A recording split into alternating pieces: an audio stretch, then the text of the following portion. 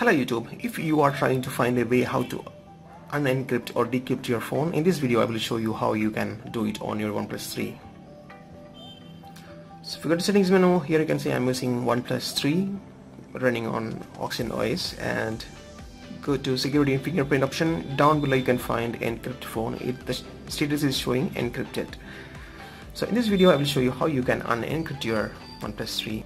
And using this method you can also disable the force encryption of the phone in case if you are flashing some latest version of Oxygen OS using TWRP.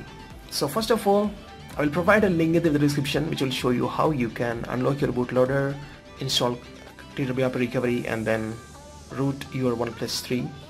So go ahead and watch if it's required. So to unencrypt, you are going to need a tool. The tool name is Tool All-in-One.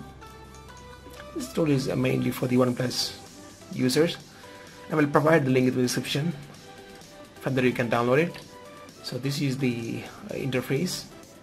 Besides that, you need to download the latest version of Super SU. I will provide the link in the description. So go ahead and download the latest version of flashable recovery zip.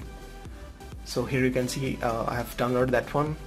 Next I'll go ahead and make sure the developer option is enabled on the phone, and if not, go to phone settings, tap build number for 7 times so these developer options will be enabled.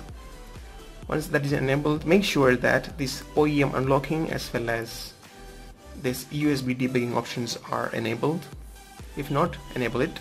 And on PC you can check the status here, no devices found. Now I'm going to connect OnePlus 3 to the PC. Once that is connected, it will ask to allow the USB debugging option. So click on OK. Once that is done, click on check here. So you can see ADB device is ready.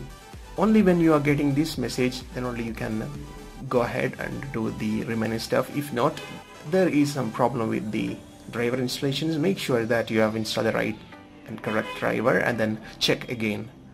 So once that is done, reboot. Click on reboot in Fastboot mode. So the phone will be rebooting and Fastboot mode. So here you can see the Fastboot mode and the device has been unlocked because my bootloader has been unlocked. So next you need to type some command. So go for that, go to click on advanced options, and then here open free terminal with ADB and Fastboot privileges. Click here and you will get this command prompt.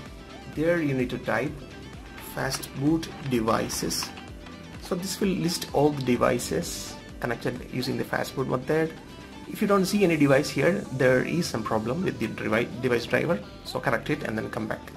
Once it's done, you need to type Fastboot format user data. Once you type that one, you have to enter. Before that, let me tell you that this will wipe all the files in your phone, so make sure that all your movies, music, files and everything has been backed up on your PC before doing this. Otherwise all those things will be lost. So make sure you are backed up everything. So press enter. So the user data will be formatted. Once everything has been completed, you will be seeing this finished option here.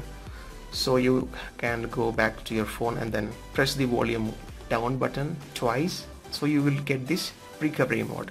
So press the power button. So the phone will reboot into the TWRP recovery because we are currently running on TWRP recovery. So the phone will reboot. You can close this window. So it will ask whether you need to keep the system read only. Click on never show this screen again and then swipe allow modification. So once you are here, you can copy the downloaded Super SU file, copy this one and then copy that one to the phone. So let's say I'm pasting here in the main screen. So I've copied that one. So next, go ahead and click on install, and then here you will be able to see the Super SU file. So select that, swipe to confirm. so it will be flashing the super issue. Once that is done, you can reboot the system. You don't need to install this TWRP app, you can just leave it. So the phone will reboot and the phone might restart a couple of times. No issues, just patient. Once the phone is loaded, you can go ahead and finish the initial setup, and you can also remove the cable from PC. The phone is loaded completely, so go to settings menu, security and fingerprint, and down below you can find there is an option called encrypt phone. It was encrypted before, now it will show you the way to encrypt your phone.